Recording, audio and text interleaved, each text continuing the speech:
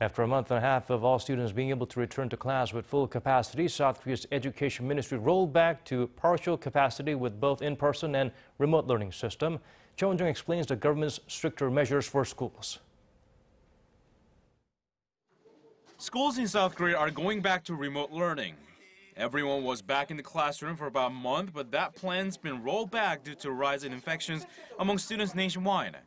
So on Monday until winter break, schools in the Greater Seoul area and crowded schools everywhere else will operate 2/3 capacity. Elementary schools for first grade and second grade will be fully in person, but from 3rd to 6th grade, they're only at 75%.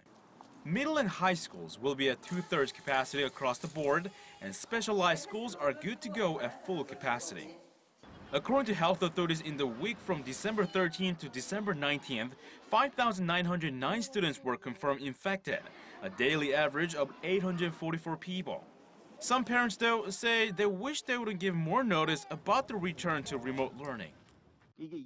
I think if the government had made this decision 2 weeks ago, we would have been more prepared and the situation would have been much more stable. Meanwhile, the Korean government has also toughened measures related to educational programs, urging schools to avoid group activities and host school events online.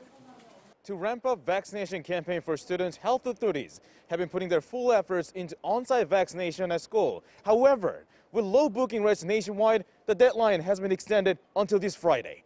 Choi Won-jong, Arirang News.